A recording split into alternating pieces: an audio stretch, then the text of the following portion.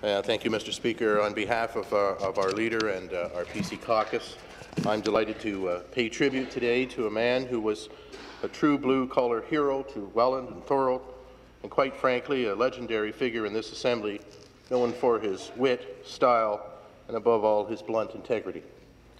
Peter Kormos' star burned bright, and he earned the respect and admiration of everyone who had the good fortune to know him, including people like me who are in different political parties. Most importantly, he earned the respect and admiration of the average person he represented, as a lawyer or as an elected official. His constituents knew he would fight for them without hesitation or reservation, and there could be no higher compliment given than that earned respect.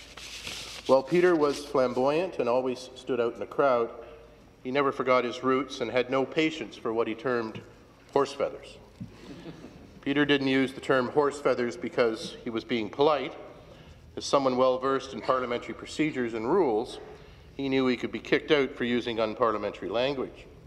Peter, being who he was, just couldn't resist pushing the envelope, so he found clever euphemisms and turns of phrases to torment every speaker. Everyone clearly knew what Peter was saying, but no speaker could reference existing rulings or make new ones up fast enough to tie up Peter's cutting tongue. Peter entered the provincial legislature in 1988, 2 years before I also began my role as an MPP, and one of the reasons I credit for my own longevity in this job is that I was fortunate not to find myself ever in Peter's crosshairs. This was a man that wasn't afraid to fire shots at absolutely anyone and everyone. When insurance company executives appeared at a legislative committee during the Peterson government's time in office, they were introducing legislation that would increase insurance rates. Peter earned a reprimand from his own party leader for calling them hooers and slime. Yes, Mr. Speaker, there was a time when reading Hansard topped any reality show for shock and entertainment value. Peter was single-handedly responsible for the highest viewership of the Legislative Assembly television channel. In protest of Premier Peterson's insurance legislation, he filibustered for 37 hours, at one time speaking for 17 hours non-stop. Thousands of Ontario residents tuned in to watch this marathon feat. He had set up telephone lines to take in viewers' concerns and comments, which he used to keep on talking.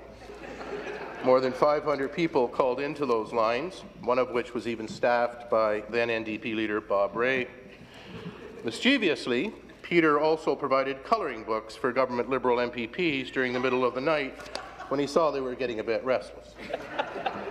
I can't even imagine how much fun Peter would be having if he were still in the legislature today.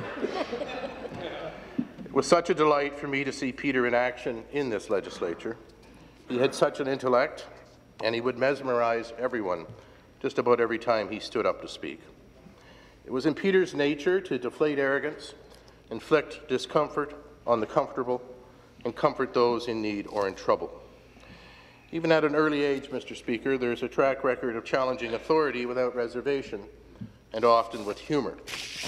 He was never afraid to get into a bit of trouble and would pay the price without complaint.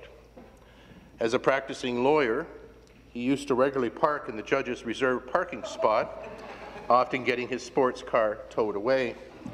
He obviously thought the sight of the judge having to fish out coins for a parking meter was worth the cost of the tow. As both an alderman and local lawyer before he entered provincial politics, Peter was well known for being scrappy and combative.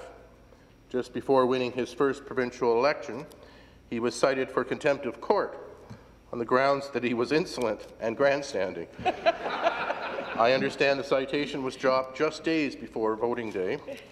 Personally, I suspect everyone at court just wanted him to go to Queen's Park so he wouldn't be in their faces on a daily basis. In fact, there is a rumor that the lawyers whose arguments he would rip apart in court actually took up a collection to ensure his campaign had enough money for him to succeed to his election to Queen's Park. Peter never forgot his roots and remained a maverick even when he was in the government caucus under Bob Rae. In the early days of the Rae government, there was a ridiculous amount of controversy over a photo that was taken of Peter. He appeared as the Sunshine Boy in the Toronto Sun.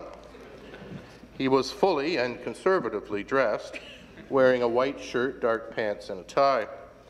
In fact, he was probably more dressed up than was his usual habit here in the Ontario Legislature of cowboy boots and no tie. For some reason, this photo generated more anguish in the government at the time than any of the shenanigans of today. Cabinet colleagues of Peter were critical, and Bob Rae ultimately removed him from cabinet. Different times indeed, Mr. Speaker. Personally, I was just jealous of Peter. No newspaper has ever asked me to pose for a glamour shot.